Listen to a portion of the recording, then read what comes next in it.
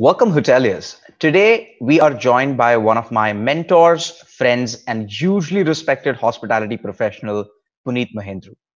Puneet is the managing director for Hotelivate and the founder and CEO of Rev Mantra, a performance marketing consulting company that recently launched a COVID-19 hotel playbook. You'll find the link to that right after this, right at the end of this video.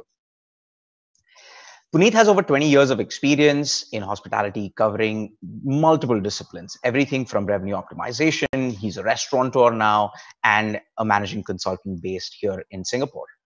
Thanks, Puneet, for joining us today. Thanks, Sunit, for having me on this video. And it's again great collaborating with Revenate. We've shared some extensive collaborations in the recent past that have been fun, informative, and educational for me personally. So thank you once again for giving me this opportunity to play tag game with you. All right, so let's get right to it. I recently read your blog post about COVID-19, the lessons learned by small business owner. And you make some very interesting points there, particularly around responding to rapidly changing business environment. Tell me a little bit about what was your reaction when you first realized that COVID-19 was going to have such a huge impact on your business? Well, you know, it's natural that such uncertainty kind of breeds fear, anxiety, and panic. After all, we are all human. So my own personal reaction was no different than I'm sure many other people. But years of mountaineering has taught me some very key, valuable lessons that are equally applicable to all aspects of life, including business. And one lesson that I never forget in such times is fear is okay, but complacency will kill you. So the best approach is to kind of transform that fear and stress as a motivation to take action and act fast. So you're able to channel all your stress, which is negative, into something really positive. That's amazing to hear. I think it's important that we control our emotions and keep a semblance of rationality when we're dealing with uncertainty. You make some very interesting points in that article, especially around pivoting your business to leverage the core capabilities and competencies of the business. My question is more around how do you identify the tools that you might need to keep your business, the speakeasy bar, the old man, going? Like, how did you identify what you could do to pivot the business? So we had been watching the events unfold across different parts of the world, and to us, it really seemed like a matter of time before they hit Singapore.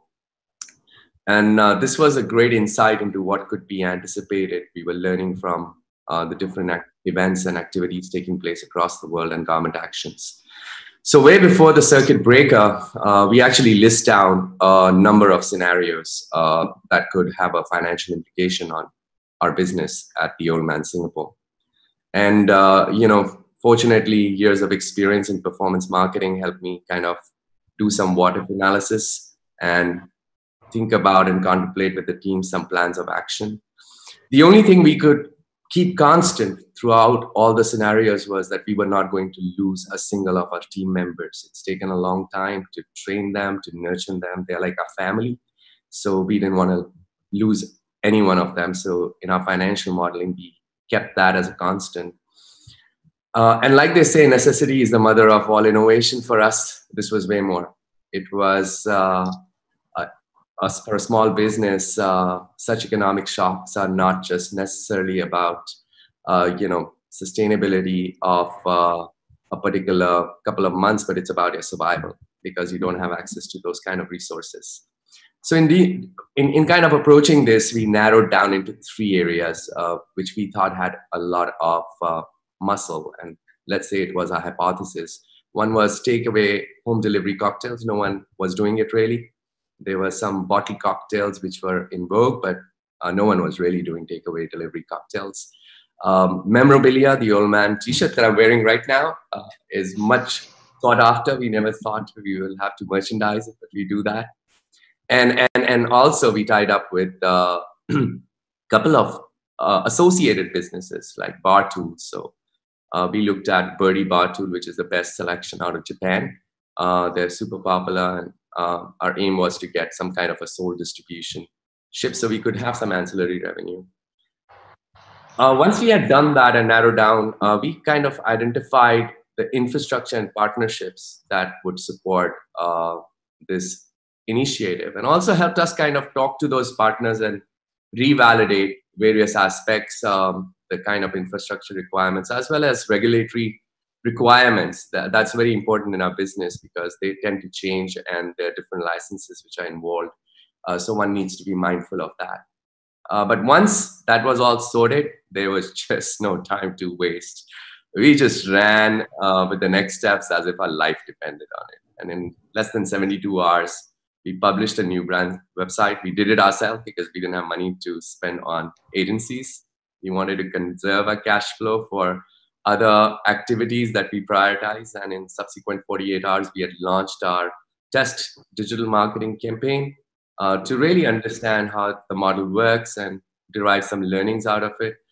And guess what? To our fortune, while our revenue is still down by 80%, we've been able to do fairly well to survive.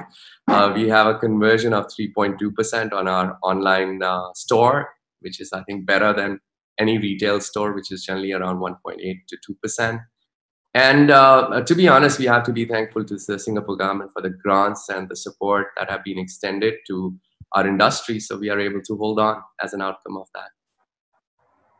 That's brilliant. From what it sounds like, you were able to take the core competencies, look at some of the adjacent areas, and then leverage those things to try and bring in some of these ancillary revenues, to rethink about what the core revenue model, if you think of it, of your business is, which I thought was very, very interesting. And I think hoteliers have some opportunities in that area.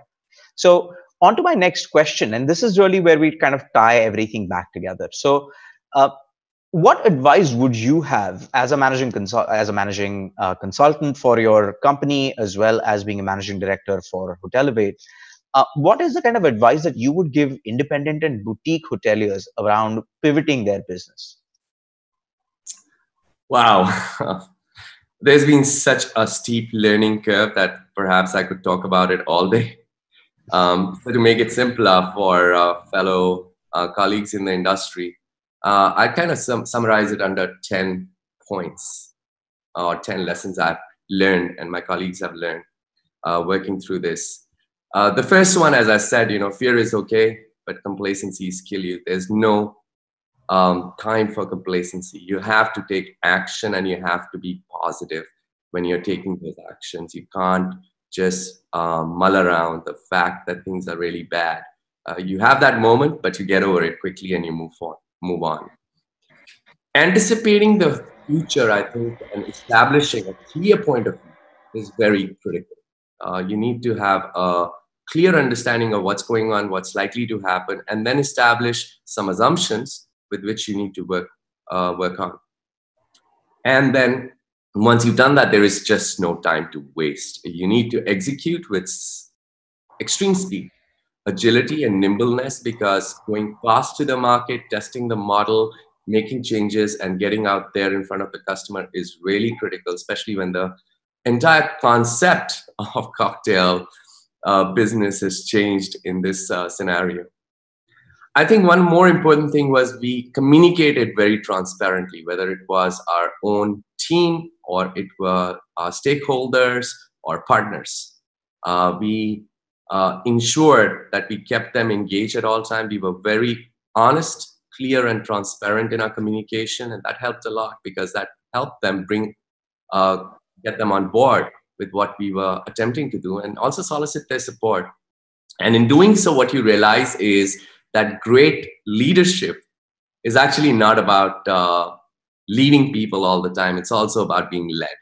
You tend to forget you have hired subject matter experts, the guys who have also worked in the industry for 10, 12 years. And while all of this is new to us, but they do have experience. And sometimes you really need to lean on each other to be really successful.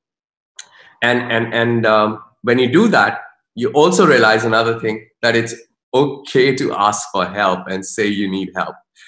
Many times we kind of end up contemplating, do I ask him for help? What are they going to think? And so on. We were blatantly ashamed about, ashamedly just, approached our partners and said, hey, we can't pay you this month. We have to defer it to next month. And, explained why and what is the aspect, because, you're not alone. You have to understand we are all in it together, and this is really the time to collaborate with everyone in a positive manner. And that's why, I have a couple of other restaurants I'm invested in, and along with them we started something called Dine-In Movement, which is become fairly popular. Even last night someone messaged me and they said they're really enjoying having all the restaurants selections under one single platform where they can book direct and order direct. So they really like that. And even once you've implemented all of this, there's no time to rest, really. I barely sleep. I've been keeping myself fit, but I've been working more and making less money. So something's got to be wrong with that equation. But doing nothing is not really acceptable. You have to test, measure, learn, and improvise. And especially with things changing so fluidly every morning, the first thing I do, and I just don't even question something has changed. I just know something would have changed, and I say, okay, what are we going to do about it? So our entire mindset has, also adapted to the changing circumstances. But I think one thing which was a great reckoning for us is that in times like this, everyone wants to make a lot more money, or as much money as you can. But these are also moments that define you as a business. It defines your social responsibility. So yes, there were opportunities to make some more money, and by navigating through different rules and so on. But we've chosen to prioritize the safety, security, and health of our team firstly, our customers, and ourselves too. So we've had to keep that in mind, that we ensure that we demonstrate and exhibit a great social citizenship during such crisis. And last but not the least, we are absolutely overwhelmed with the support of our partners, our investors, our colleagues in the industry, our suppliers, and most importantly, friends of the old man, Singapore, and our customers. It's very easy to forget after all this is over. So we have ensured we are keeping track of a list of all such generosities and support people have shown towards us. And when the timing is right, we definitely want to get back to all of them individually, and be able to say thank you and show a token of our appreciation for the support they kind of extended to us during such a challenging time. That was one of the best answers I've ever heard, Puneet. I've noticed the focus that you've had all along on the people there.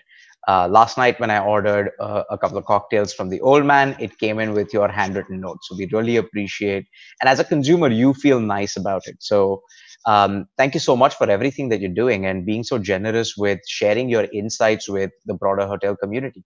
Thank you so much. Thank you very much, Sunit, and stay fit, stay safe, and best of luck.